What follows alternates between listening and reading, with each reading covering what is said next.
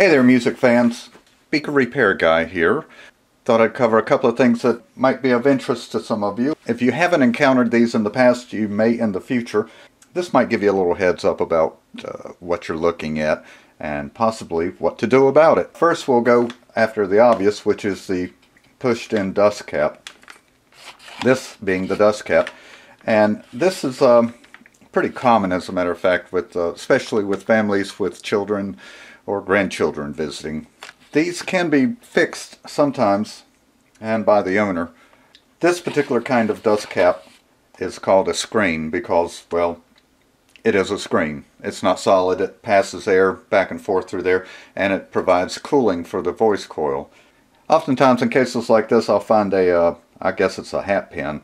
Anyway, it's pretty stout, and it's got a little handle there. And what we do is we just kind of insert, and then I turn the pin to an angle so that I can pull up on the dust cap. May take a few tries. You can use the pin's tip, move around to push up any dimples like that. And that's all it took. Completely back in place. Sometimes the dust cap is made of paper. It's solid. It takes something a little more substantial. And I have a couple of old dental tools, I guess they are. I don't know. Just something I inherited back from another shop.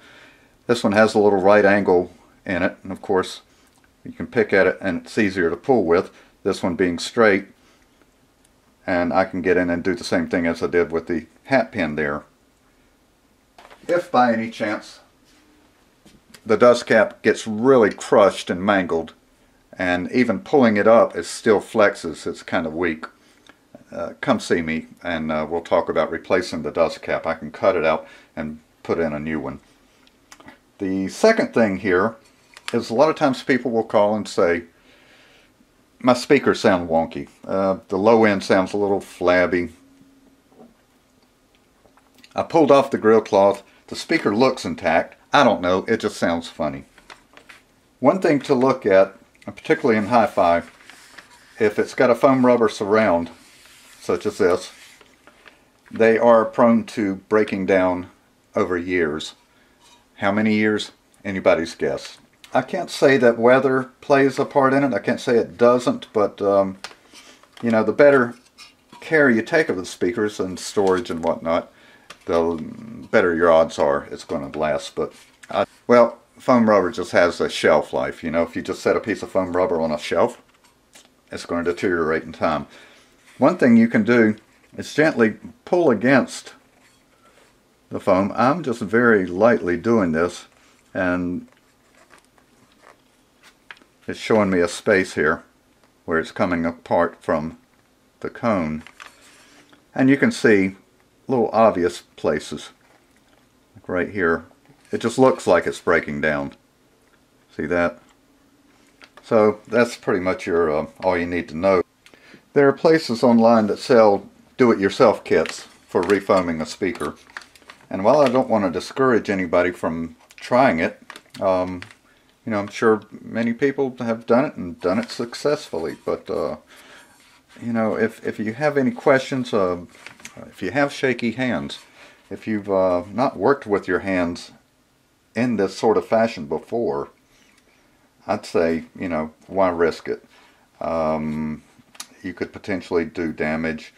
I had a customer just send me a picture the other day of a JBL 10-inch that he refoamed himself.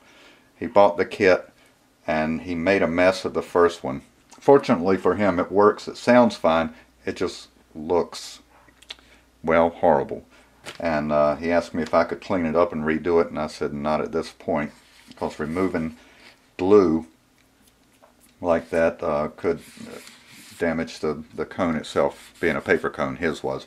It could just do more to weaken the paper. Best leave it alone.